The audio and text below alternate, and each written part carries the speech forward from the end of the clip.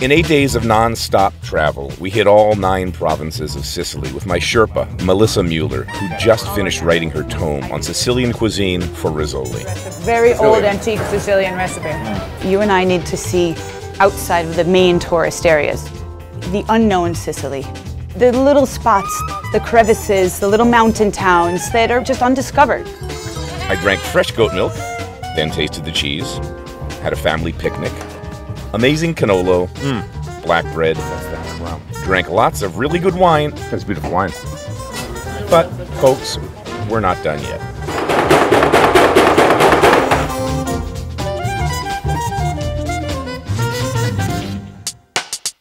I'm Mike Colameco, industry insider. Been in the business my whole life, and I know what it takes to succeed. Each week we'll take you into real kitchens, filmed in real time. Backstage passes to a day in the life of chefs, restaurateurs, and their teams. The competition's fierce. Careers, life savings, and reputations hang in the balance. These are my people, and this is their passion. And that's what's next on Mike Colameco's Real Food. Mike Colameco's Real Food is brought to you by the continuous, generous support of the following underwriters.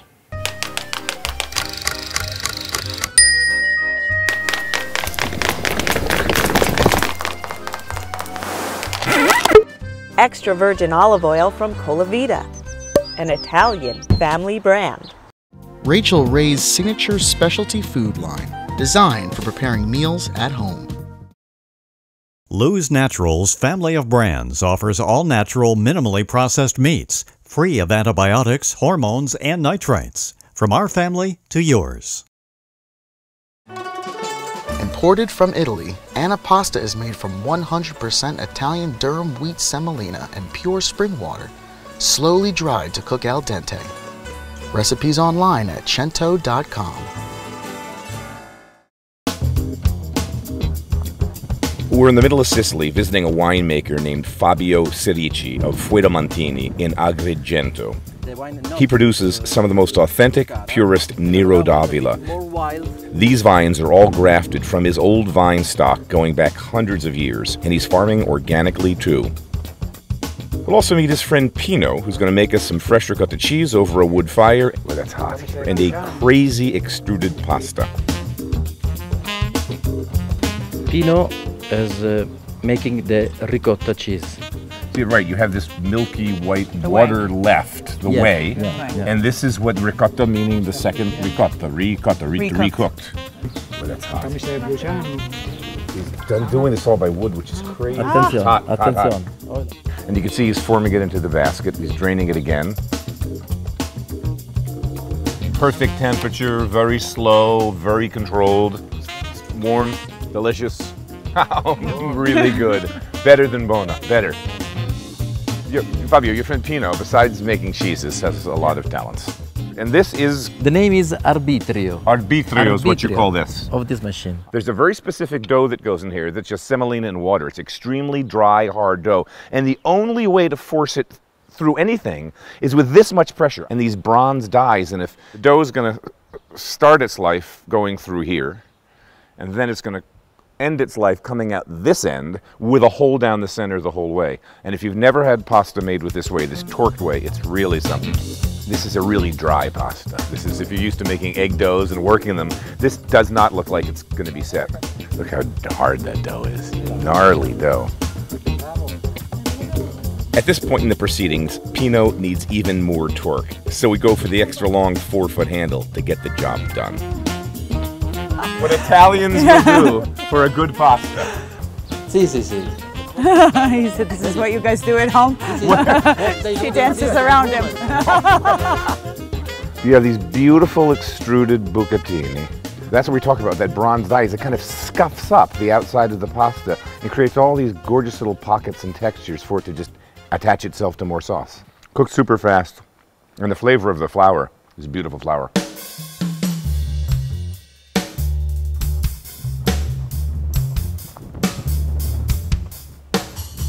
We're walking in your vineyard and it's early spring and I'm looking at all of this chaos and it's a little bit of a mess, but I like it. This is alive. It's not just a vine and nothing growing, no bugs. So talk about what you're doing here. We are in organic cultivation, so I am afraid when I see the vineyard too much perfect. Right. I love to see the vineyards like this that are alive and there's little bugs and snails and things moving and things crawling and the soil is vibrant.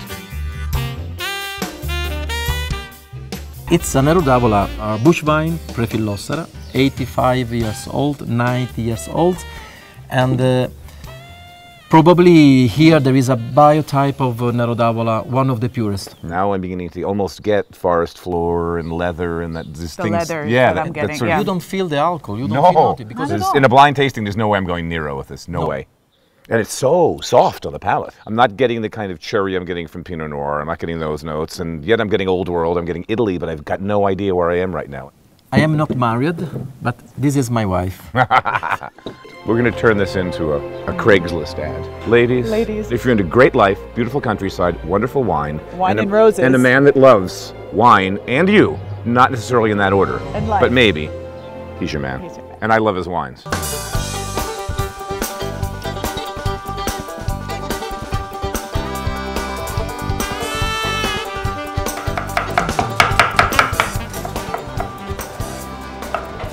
Chef Angelo feels that Sicily offers so much in terms of the quality of the ingredients that it's best for him to try to make what he can from what he's learned internationally here. So he's not making a cuisine that's just Sicilian or making revisited dishes of traditional old Sicilian ones. He's making his own cuisine from what he's learned through his experiences. So here with the chef in the kitchen, he's going to do a demo of one of the dishes we just had, which is a veal wrapped in pancetta with a chocolate sauce, which is crazy, from the town of Modica. Big veal loin wrapped in pancetta, celery leaves, thyme, rosemary, sage, marjoram. Nero d'Avola? Marsala. Vegetable broth. Chocolate, With cinnamon and hot pepper. Chocolate with hot pepper from Modica. It's wildflower honey. Chocolate and honey. It's gonna go in the oven.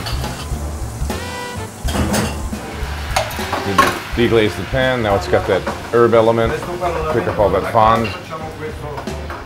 Strain it back in so you don't lose the fond, all that flavor you have left in the pan. Old chef's trick. Wow. Wow. He likes it. It has just a little touch of that spicy pepper that comes through, but not too much. Yeah, just a little warm burn at the end. It's good. All right, he's got some foie gras going. He doesn't like it too overcooked. See that? Foie gras. Doesn't like a lot of color either. So, for example, the French foie gras coming in, there's no foie gras being made here, but for him that's something that's important to combine all the elements of what Sicily has been in the past with what it is today. Oh, you can actually smell the herbs. Smell the sage, smell the rosemary. Brown sugar. He's definitely someone who's looking at every flavor and every ingredient and intensifying it. Little microplane of the chocolate and the garnish. And because it's Italy, EVO. Where did you get the idea for the chocolate in the sauce? Very old recipe, very Sicilian. old antique Sicilian recipe. And of course the butter, the brown butter in it, it really has a nice nuttiness. The brulee on the foie gras is just really... Crème brulee. You're one of her favorite chefs in Sicily, maybe Yeah. the number one. Yeah, it's true. That's Sì, vero, vero. Veramente. Grazie, cara. Grazie. Next stop is the town of Modica, the epicenter of artisan Sicilian chocolate making, with a history going back centuries to the Spanish colonization of Sicily and a link to Mexico and the Aztecs. We have the Spanish conquistadors in the 16th century. So coming from the New World, they brought chocolate here to Modica. The popularity of the chocolate here took off. Up till today, there's several factories that are in the town and nowhere else in Sicily. Tell me a bit of the history of the story. You're sixth generation? Yes, I'm the sixth generation of this family that started. Perhaps the family came from Spain during the 16th century. Chocolate here arrived as a food, like in Mexico. Like in Mexico, Yeah. in antiquity. Yeah.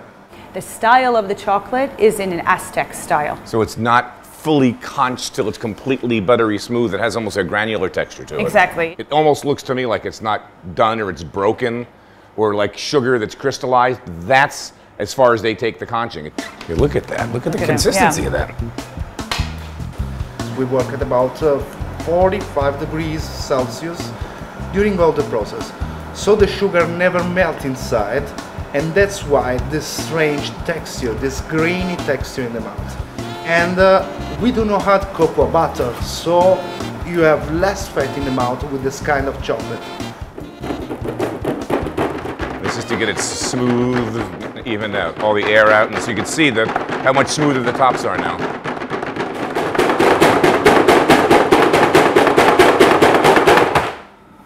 Okay.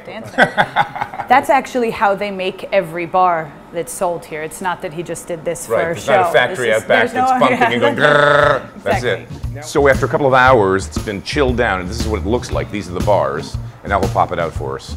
And then these will get hand wrapped, glued, sealed, and sold, or we'll eat them. Let's give it a bite.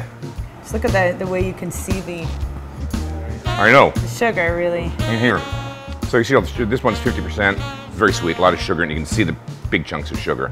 Out front, they've got all those samples. Yeah. I went 70, 80, 90, 100, and it was just incredible, incredible. And then the salted one, It's fabulous. beautiful.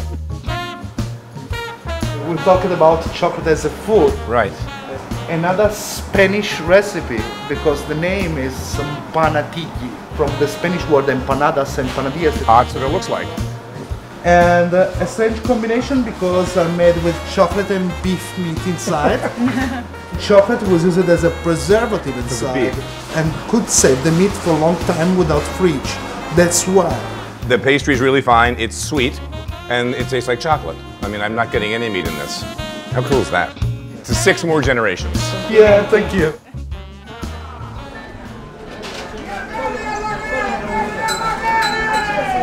Every chance I get when I travel, I have to hit the open food markets to see what's going on. Here in Syracuse, they have an epic one. It's a crazy, crazy scene with loads of noise, bustle, color, and character.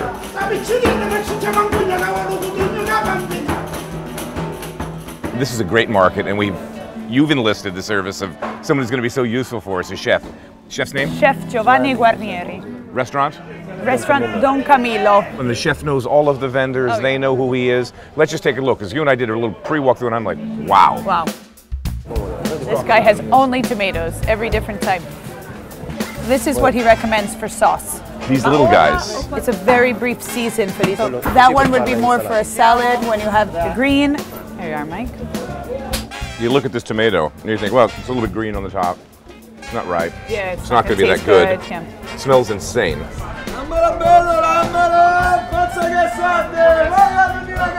So New York has a mulberry street, literally. It's famous. But when was the last time we saw mulberries in the market in America? You just don't see them much. White mulberries, regular mulberries. He actually just said this is the same variety, just more mature. The mulberries were introduced during the Arab period because the silk was a big industry. Bluefin tuna just caught last night, like everything else in these waters is. There's no fresher than this. You eat it now, you're going to know how good it is. Tomorrow you better come back and bring him a coffee as a thanks. And tell all the Americans. Look at last night. Line caught swordfish. Look at the eye. Look how clear the eye is. Clearer than my eyes most mornings. Beautiful. Last night, tonight, morte. That's right. Hey. Grazie mille.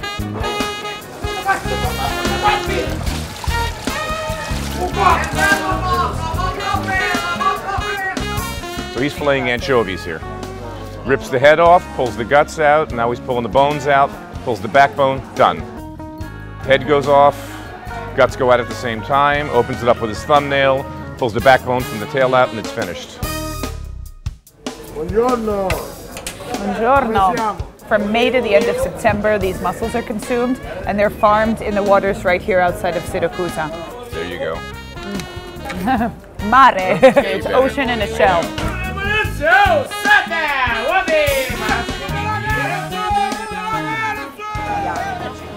So this is one of Sicily's top cheeses.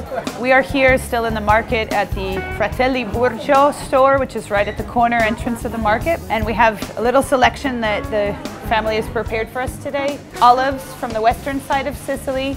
We have a caponata that they make, interestingly, without eggplant. He said that the eggplant just sucks up too much of the oil and he likes it this style. It's very good. We have the dried cherry tomatoes. And then we have a prosciutto from the black pigs in the Nebrodi Mountains. These black pigs live in a natural environment in the forest of the Nebrodi Mountains.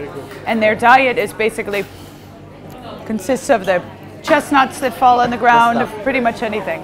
Look at that fat. I mean, that's butter. And the fat itself has been analyzed as very healthy fat because of the diet of the pigs. Omega-3s. Lots of them. And I've always liked this cheese. Saffron, black pepper. The selection he has here is from all over the island, not just from this area.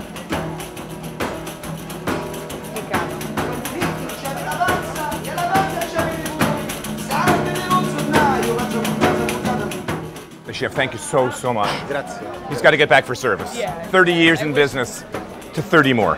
Grazie.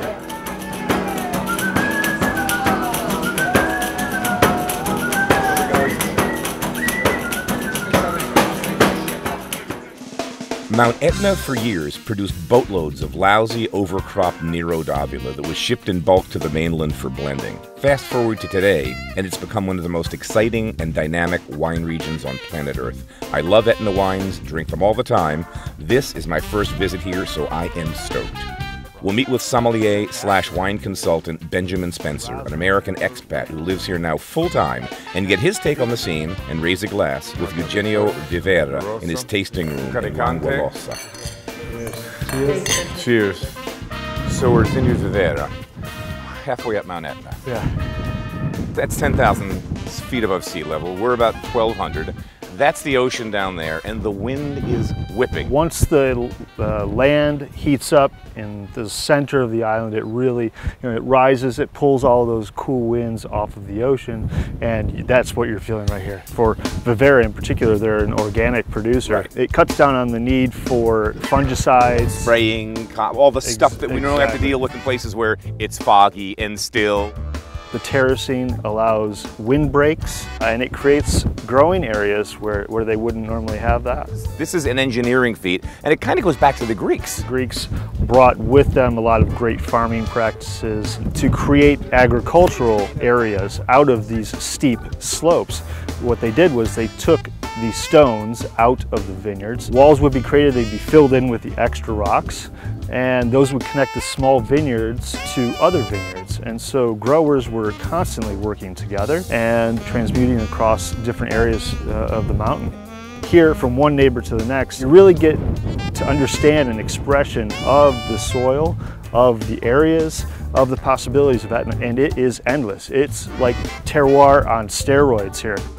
Here you have a lot of the best attributes of the best wine growing areas in the world. You've got elevation, you've got intensity of light, these really natural soils with a lot of diversity. There's been millions and millions of dollars invested here in the vineyards and in the technology in the wineries. A lot of research with the local producers in the ancient vines, in the ancient growing methods. And the potential here to experiment is astounding. Now we're off on a ferry to spend a night on one of the Aeolian Islands. In short, paradise. We're on Salina in the Aeolian Islands. There's 7 of them. Behind me in the distance is Stromboli, which is actually another active volcano. I am in love with this place. I mean, we were at Etna the other day, which is an active volcano, and the wine's incredible. What's not to love? I just wish I was here for like 3 weeks and not 1 day. It's paradise. Mountains, cool nights, hot days, beautiful water. We're here because there's this really nice, I don't want to call it a bed and breakfast because that's really downselling it, but that's an inn with a restaurant. The resort is called Signum. It's family run. Mom and Dad found it and still oversee it. Their daughter, Martina, all of 25 years old, is the chef. Talk show. And there you go. That's Sicilian oregano she just threw in there. Yep. That's everything for the dish. She's letting it finish in the pan like all good chefs do. It's like 80% cooked in the water, 20% in the pan. Adds a little pasta water to loosen it up, get some starch in there. If that pasta and sauce don't get married in the pan, they can't elope to the dining room. There you go. Put it that way. That's what I tell my guys. Oh, che bel profumo dell'oregano. You smell it coming at you, that oregano. You can't imitate it. There's nothing else to use to get that aroma. Oh, eggplant and shrimp. Okay. Great combination. She does simple, clean food with a nice touch of sophistication. So grilled eggplant, perfectly cooked shrimp, little glaze of Campari, microgreens. Nice touch. Beautiful. This is an interesting dish. We have some bread made with black squid ink, making it a pane nero. And it has cuttlefish that's seared, a nice spring pea cream, and some coffee dusted around the plate. So when I first heard caper ice cream, big question mark. And now I'm eating it, and I'm like, it's bloody good. Excellent. I don't know how she balanced all that salt. I think she wanted to come up with something to represent her island, and this is where the capers are produced. So, caper ice cream, who knew? Martina, she's great. She's great. She's a beast in the best sense of the word. She's good. New York, watch out for her. Boy, I hate to leave, but we're not here on holiday, folks. We have a show to do. So after less than 24 hours, we're back on the road again.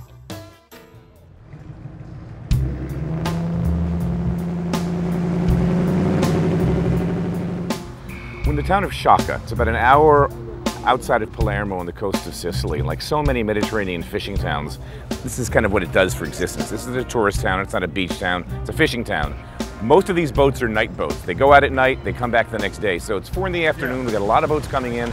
Right now there's mainly 4 or 5 fish that they're catching. These are purse seine nets. They drop nets in at night with lights, they catch whatever they can and they bring them in. We're seeing lots of merluzzo. They look like sardines or anchovies, but they're not. Different species. These merluzzo, you just bread them, flour them, fry them, and eat them. Friture, they call it. I love these kinds of towns because it's like the essence of the fishing industry. This is all these guys do. It's Mediterranean fisheries, purse seine net fisheries. It's a sunny day in Sicily, so what's not to like?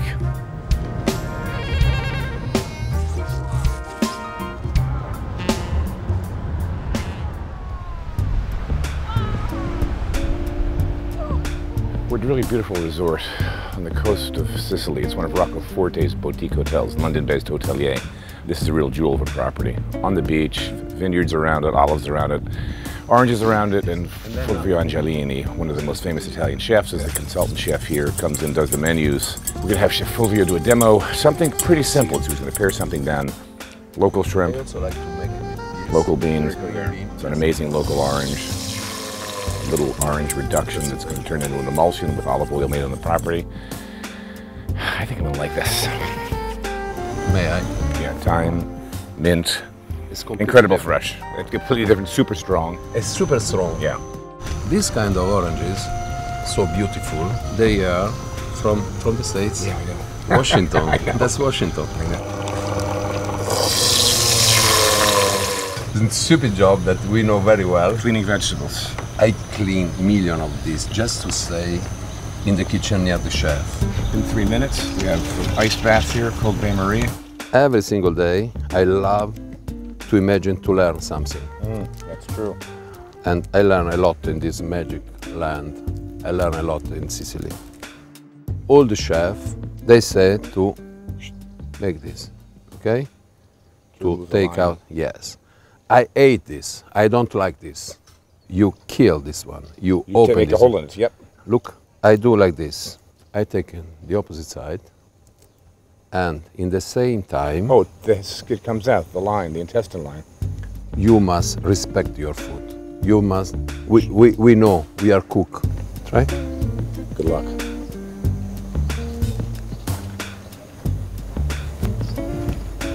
Bingo, I got lucky. Our orange sauce is like an emulsion, verdura olive oil. Yours. From the olive of our hill. And I love this. This is the kitchen. This is our job.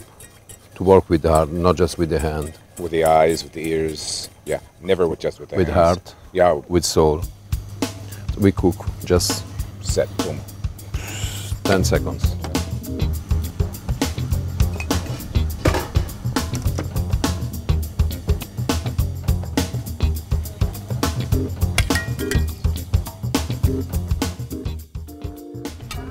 Hard to argue with simple and good. Great shrimp, great haricot vert, great emulsion. Bingo. 3 ingredients and you're out. Chef Fulvio Pierangelini ran the 2-star Michelin Gambero Rosso in San Vincenzo on the Tuscan coast for years and was one of the hottest chefs in Italy before walking away from it all in 2008. Sure, he's a tad eccentric, but he's got loads of passion and the talent to back it up. Chef, thanks for coming down here from your busy schedule. Oh, I'm very happy to be here with you. I just would like to cook and see the sunset. And my kitchen was just in front of the sea. And I was happy as could be. Cook and sunset. Loved Sicily. What a magical place. Totally amazing food and wine scene. But the next time I come, it's no cameras, please. I'm going to come back for a holiday.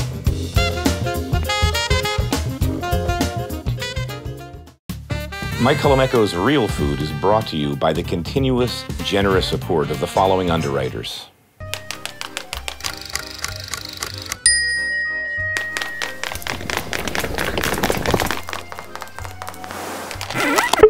Extra virgin olive oil from Colavita, an Italian family brand. Rachel Ray's signature specialty food line, designed for preparing meals at home.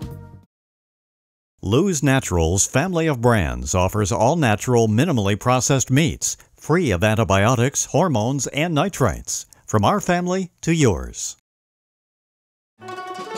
Imported from Italy, Anapasta is made from 100% Italian durum wheat semolina and pure spring water, slowly dried to cook al dente.